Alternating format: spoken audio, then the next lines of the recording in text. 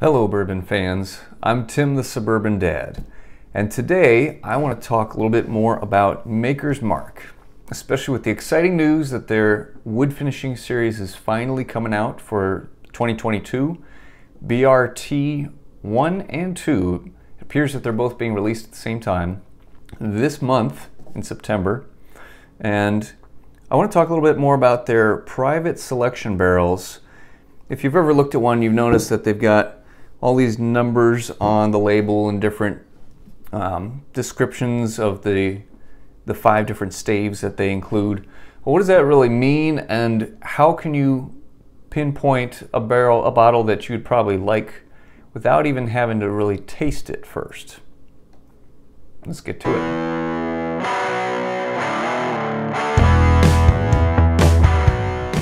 If you want to stay up to date with the latest bourbon releases, bourbon news, tips and tricks for finding good bottles, you're going to want to subscribe to this channel. I will keep you up to date with everything going on and help dads find great bourbon. Today we're talking about Maker's Mark. So I am a big Maker's Mark fan, especially of their wood finishing series, which has been going on for a few years now. And unfortunately, this seems to be the last year that they're doing it. The good news is they have private selection barrels, in other words, store picks that are done that yield some amazing flavors. I've got this one with me today. This is titled Fruit Cobbler. It's picked by Lebanon Wine and Spirits in Illinois. Okay, so it's got a cool title, catchy, Fruit Cobbler.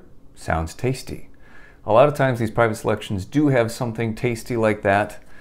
Sometimes they're just the store name or whatever kind of title the people choosing the barrel decide to give it. It really doesn't matter. I kind of like when they do a title like Fruit Cobbler. It gives you a sense of what to expect with the bottle. But let's say you've got just liquor store pick number 2. And you have no idea, that doesn't tell you anything about possible flavors. Well, this little guide down here absolutely will key you in more. Rather than me just talk about it, let's go ahead and dive in, and I'll actually do a little taste here to be able to real time let you know what I'm getting with this pour. So the name Fruit Cobbler implies fruit notes. With cobbler, usually you're expecting some sort of berry, typically.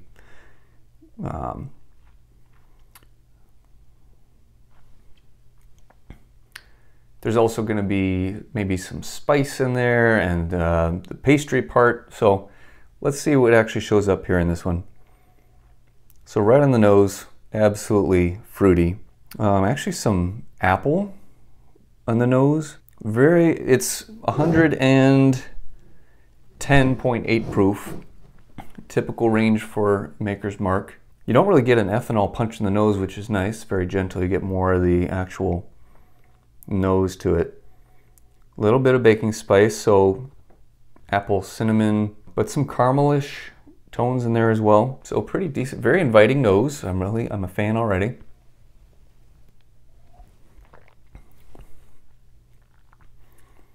Okay, first sip gets my palate acquainted. Let's go again. Pretty much the nose carries over into the palate. Very fruity, tasty, some apple, but oh man, I'm trying to pinpoint what kind of fruits. A little bit of maybe ripe cherry, maybe just a hint of raspberry in there. Still apple, I kind of get that. Caramel, just a little bit of oak to provide that more pastry type note, and definitely some spice. Not a super punchy in the tongue type of spice, but just like a light baking spice like you'd expect in a pastry like that. This is very tasty. All right, so let's say the label just said Lebanon Wine and Spirits, pick number 1. And you saw these numbers. So on the different staves, we've got Baked American Pure, Seared French Cuvée, we've got Maker's Mark 46, Roasted French Mendiant, Toasted French Spice. what do these mean? And what the heck are these numbers? Well, there's 10 different staves that go into these, and depending on how many of each stave is going to add different flavors and notes to it. So the first one, Baked American Pure, that's going to provide more light, sweet notes to it, a little bit of vanilla, and a light spice, or light oaky finish rather. Not so much spice, but light oak. Number 2, Seared French Cuvée. That's going to add more of a rich mouthfeel, so more rich caramel notes and molasses and a longer finish on that. And then the third one, Maker's Mark 46, that's going to provide more rich fruit flavors, and it's going to provide a long spicy finish. And then the roasted French Minion, that's going to be more like milk chocolate, real rich dried fruit, nuts, coffee, long rich finish there. Makes me think of a nice hearty rich cold weather dessert or decadent drink, that kind of thing. And then the last one, Toasted French Spice, that's going to add more of the bright fresh fruit notes and some zesty spice. Okay, so we got 1, 3, 1, 4, 1. So not a whole lot on the light, sweet oak notes. A little bit heavier on the rich fruit caramel mouthfeel, which that makes perfect sense because this is a very pleasant, oily type pour. So it makes sense that there's more of those kind of staves in there. This Maker's Mark 46.